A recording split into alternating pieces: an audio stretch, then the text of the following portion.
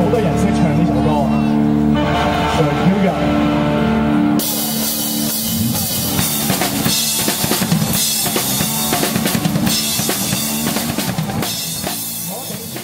This is the first of 3 nights on what they call Happy Wednesdays here at the Jockey Club, where Alivenotdead is celebrating their 4th anniversary. It's been 4 years, and we're doing now a month of celebrations, 3 weeks in a row. We have live music, art jamming, games, giveaways, promos. Basically, Jockey Club is looking to do more entertainment during their Wednesday night races, and since we were looking for a place to celebrate, it obviously worked out really well.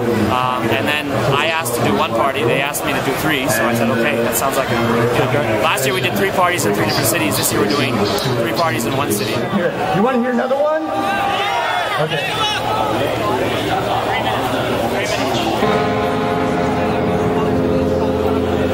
So, once again, we're happy to be here. This is our first time, so 多謝大家。And 希望大家今晚玩得開心啲，多啲玩more, win big, and have fun. Facebook didn't exist when we started. Everyone was calling us like a MySpace for Asian artists, and now nobody talks about MySpace anymore. And also Weibo has really grown in mainland China. So we've been working with partners like QQ on their Weibo, and now our China traffic has actually grown because we have strong presences on those platforms. So for example, our QQ Weibo for Alivenotdead has 1 million fans already. And then we work with some of the main artists, like our co-founder Daniel Wu. As of yesterday, passed 6 million fans.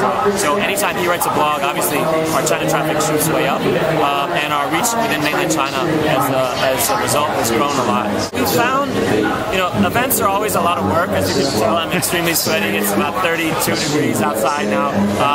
So I like doing online campaigns where I can sit in my office in the air conditioning. But we found, like with clients like the Jockey Club, they want our offline presence as well. They want the co-branding.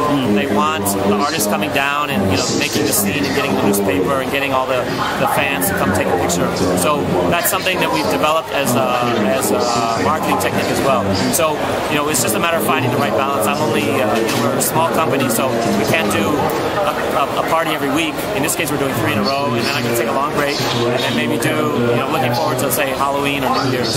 But it's definitely a part of our brand image is to do great parties, work with the top artists. We had 2 great bands playing tonight. Next week will be another 2 bands, and so on. So it's definitely a part of our company.